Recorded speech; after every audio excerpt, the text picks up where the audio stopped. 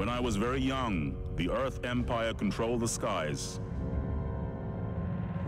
The Tsar and his battle fleet saw everything, knew everything, punished everything.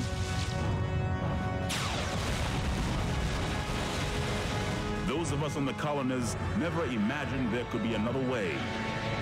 But then the real slaughter began.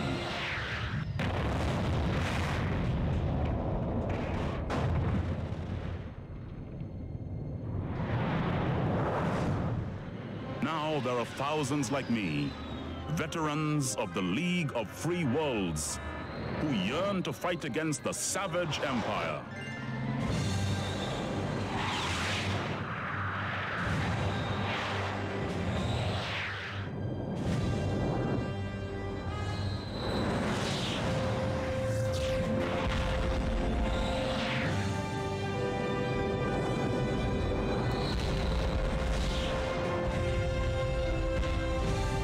Famous victory at the Battle of Benay gave us confidence and the time to strengthen our fleet. And it gave our leader, the father, some reason to believe in the future.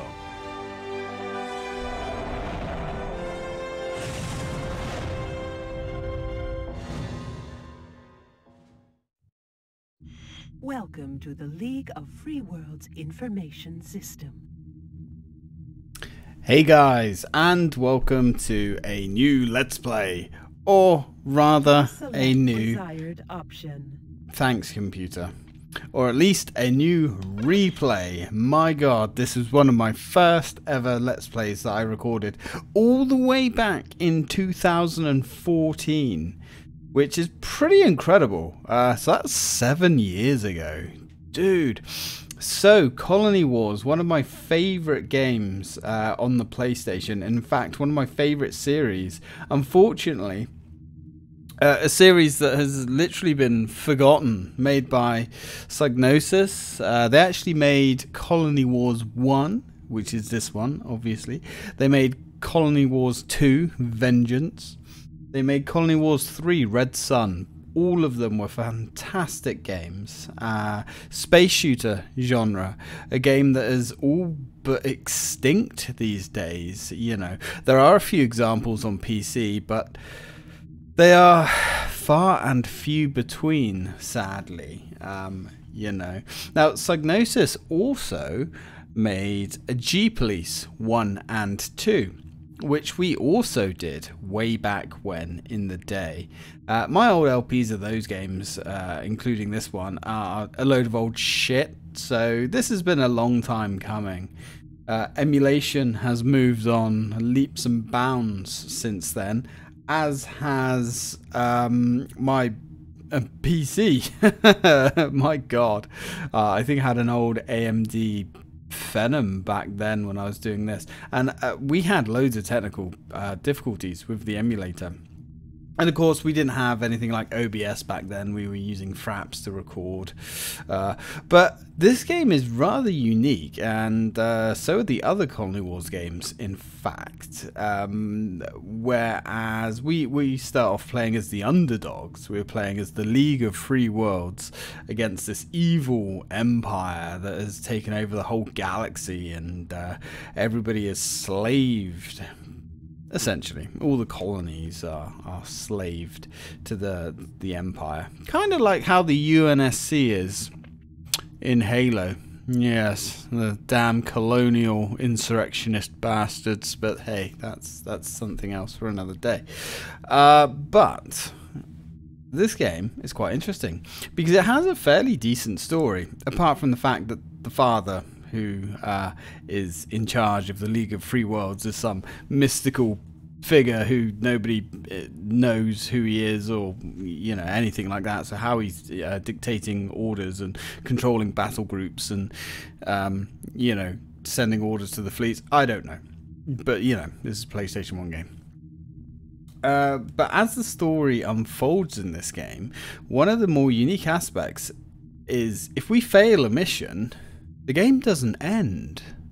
The story changes. Yeah, how about that? How about that for a PlayStation 1 game? We don't even have games that have that now. So it's kind of interesting. There's so many different endings and so many different ways this game can go. And we're going to be exploring everything. But we're going to start off nice and easy like, unfortunately, with the training. We're going to go... there was also a really deep kind of lore to this game. With system database and the craft database, there's a lot here. This series could really do with having a comeback. It's never going to happen. I know that, you know. But there's enough here to create something quite interesting. Anyway, let's hit up training. We are a new pilot, fresh out of boot camp, I suppose. And we need to go through here to get our wings. So, let's start with the basics. This training mission will allow you to become accustomed to your craft's control system. You will be able to fly freely in any direction in airspace close to Benet. After a short while, a jump gate will be visible from your craft. You are required to maneuver the craft until you are within range of the jump gate. This will complete the mission. So we are in orbit around Benet, which is one of the planets in the Galania system. The Galania system is the last bastion of freedom from the Empire. And if you remember to the intro that we just saw, the thing that kicked off and united this League of Free Worlds was a battle that recently occurred near Benet. As far as we know, there was some kind of conflict. And the League actually defeated the Empire, which was the catalyst for this main war that's about to kick off. Anyway, enough about that. We need to train. Now, this game actually has some really nice effects for the PlayStation 1. Some seriously nice particle effects. Yes, particle effects on the PlayStation 1. It really is something quite special. Welcome to your craft, pilot. Use this time to familiarize yourself with the controls. Refer to your training manual for further instructions. Here we are. To conclude your free flight, maneuver your craft towards the jump gate, which is highlighted on your targeting radar. One thing quite special about this game was the sense of scale. We'd never really seen anything like that until this point, you know. Now, we have no weapons, we can just move, but we can get a look at our HUD. So basically, on the left side of the map there, we have the two circles. We have the thin circle, and then we have the full circle in the middle. So that is our shield strength. Once our shields fail, it goes down to our hull strength. Shields don't recharge, and neither does the hull. So, you know, what you've got is what you've got. Now, below that is our speed indicator. Like so, whether you're going forwards or backwards. This game does not support analog control, from what I can remember. So, you know, we're stuck with D-pads, but that's fine. It works well enough. Now, over the other side... on the right, we have the same shield indicator and hull indicator there, which dictates enemy strength, and under that we have the lightning bolt. That's how much energy a target has, because we can disable targets in this using EMP weapons and stuff like that. It's really cool. Anyway, oh, also the music in this game is fantastic. The studio that did the music for this is actually quite famous, and for some reason I can't think of who did it. But it was pretty big. I will find out and mention them in the next video as long as I remember. But obviously this game is looking a lot nicer now because we've got it blown up on a really good DuckStation emulator with loads of image enhancements and blah blah blah.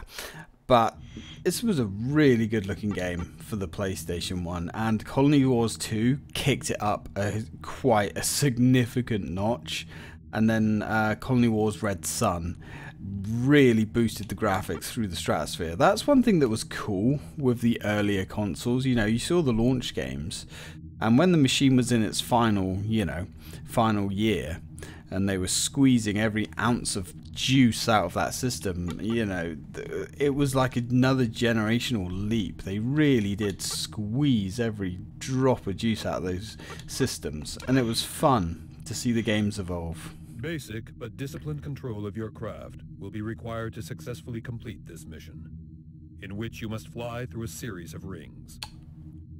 As your craft passes through each ring in the correct sequence, the ring will change color. I see. Once your craft has passed through all rings in the correct sequence, a jump gate will open. Head for this to end the mission. Okay, so these jump gates can actually be quite hard to see. Also, I used to love the ship design in this game. There's quite a few different ships. And that's something that gets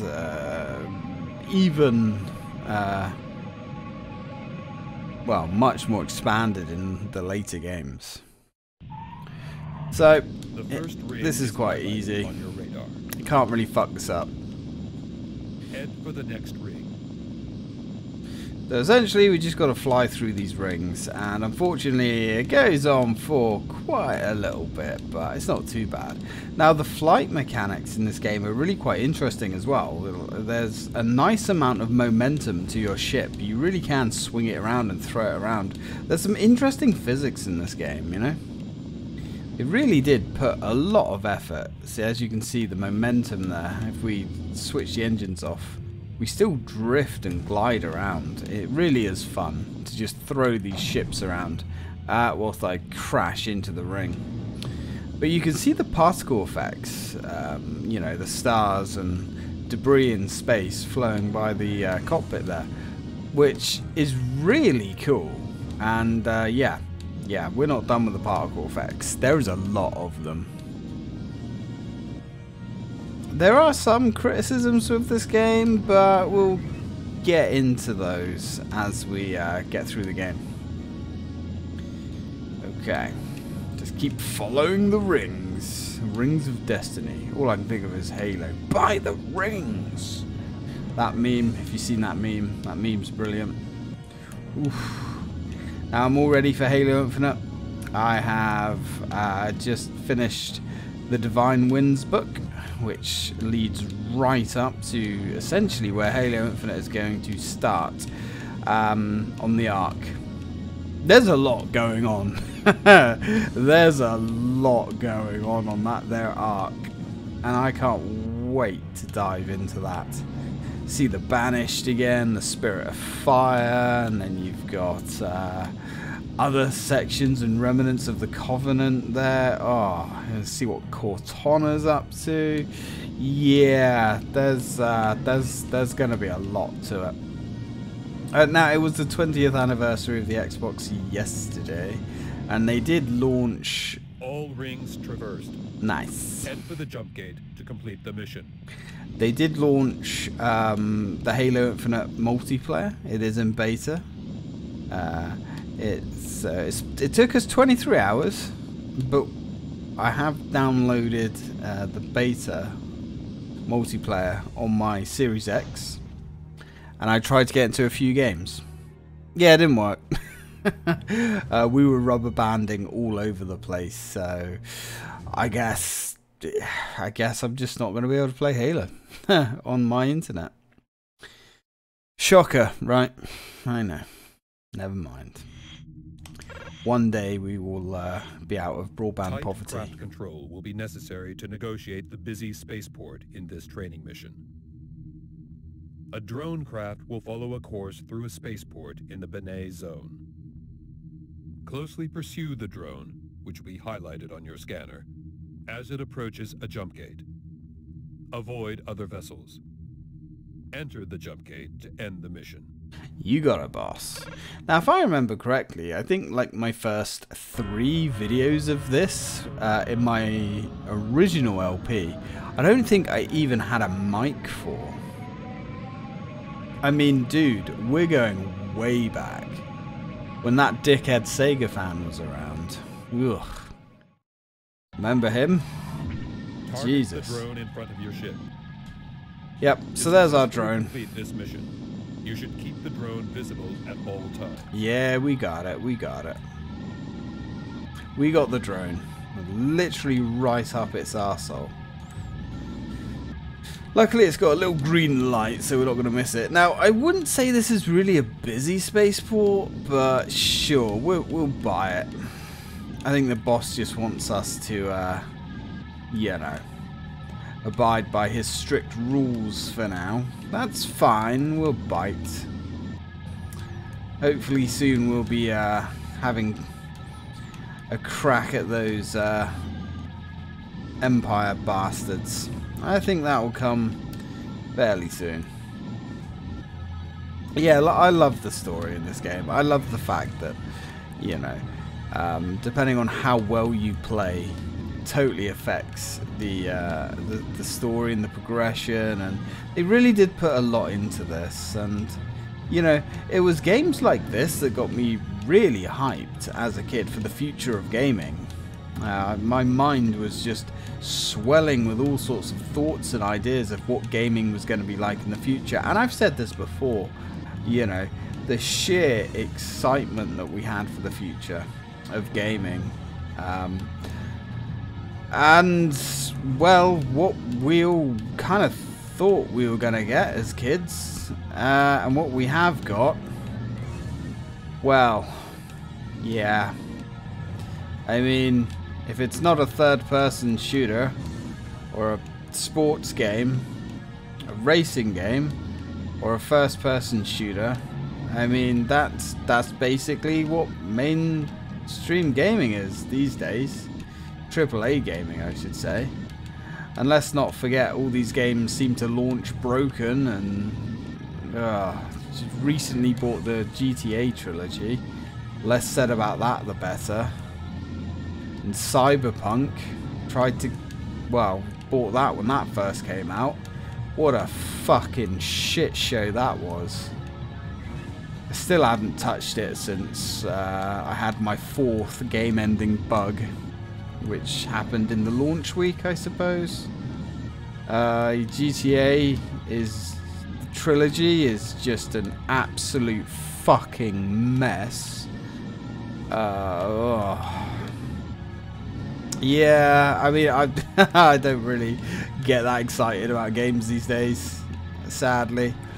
The few that I have been pretty hyped for and bought have been absolute dog shit on release. But hey, we've still got these classics, man. Well done. You have passed your flight training. Now move on to combat training missions.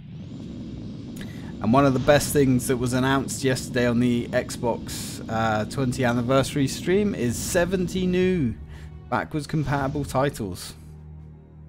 33 of which heavily enhanced for the new systems. Beautiful. You love to see it. Definitely looking forward to going through some of those again. The Fear trilogy. Max Payne trilogy. Time Splitters. What? Time Splitters. My god, we've got some bangers in there, alright.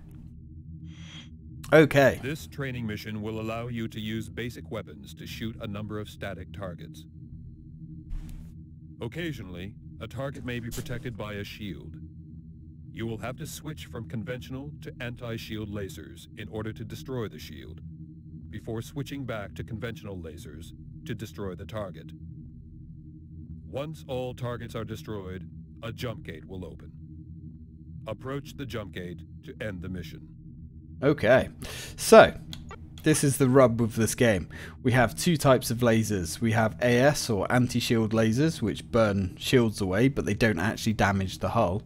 And we have our standard lasers, which do a very small amount of damage to shields, but they destroy the hull. It's an interesting mechanic that Colony Wars carries through, and it's cool. It does mix things up a little bit. I'm trying to think, actually, what the last modern game was that I played. Oh, I did play the remake of...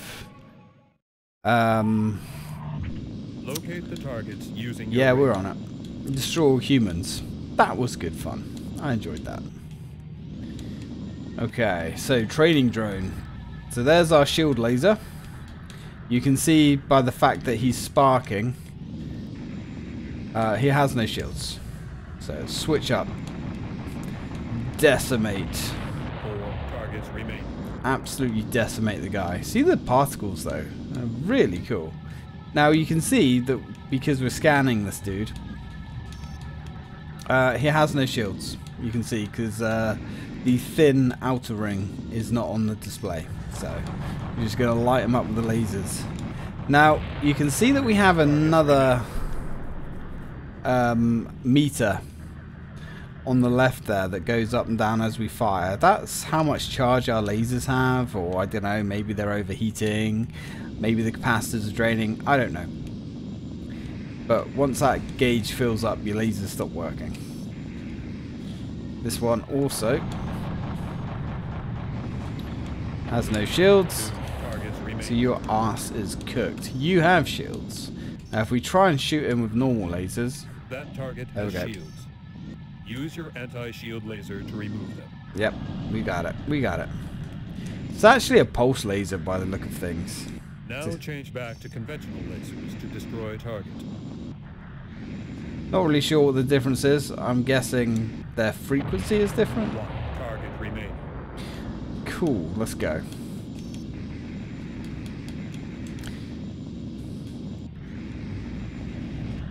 Beautiful. Now change back to conventional lasers to destroy a target. Nice. Now you'll notice on our heads-up display, on the right there, we actually have another meter, similar to our laser charge meter. That indicates how many rounds we have left when it comes to missiles and whatnot. And now missiles, you don't get a lot of them.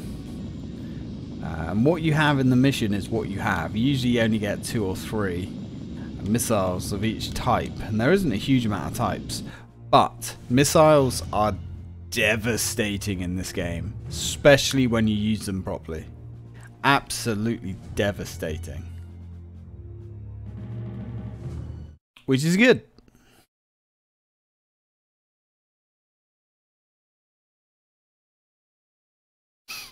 Come on, game. Load. Right. Weapons. Intermediate. Let's go. Drone craft will act as slow-moving targets in this training mission close to the planet Fortuna. Fortuna. You will be required to follow their course, attempting to destroy them using your conventional lasers. The drones will be protected by shields. Consequently, anti-shield lasers will also be required in order to break down their defenses. Once all drones are destroyed, a jump gate will appear. Well, excellent. Enter the jump gate to complete the mission. You got it, boss. Fortuna, eh? Wonder if they have a lot of cats on that planet.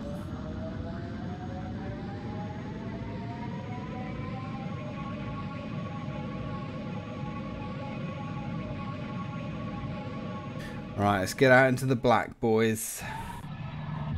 Locate and Let's destroy go. all drone craft. Yeah, we're on it. Ah, this guy's got shields. That's cool. That target has shields. Use your anti-shield laser to remove. Yeah. I'm on it. I'm on Now it. change back. Let's go make the father proud, shall we? 2 targets remain. As long as we don't have to wear a t-shirt saying submissive and breedable, Daddy's going to be very happy with us. There we go. Look at that. Almost as if we're professional. Now change Almost. back to conventional lasers to Look, destroy dude, target. I know how to destroy spaceships, alright? 1 target remaining. I'm very well versed in destroying spaceships. I've been doing this since, I don't know, 1998. I don't actually know when this game came out. I can't remember. Use your anti-shield laser to remove them. We got it. We got it. Now change back to conventional lasers to destroy a target. How many's left? Targets destroyed. Yeah, you'll notice like a lot of the Head towards missions, jump wow, gate that to was conclude fast. the mission. A lot of the missions are really quick as well. They don't last long. Sometimes there's more loading involved than there is actually like destroying the targets. But hey, that's just the way these old games were. And that's okay. That's okay.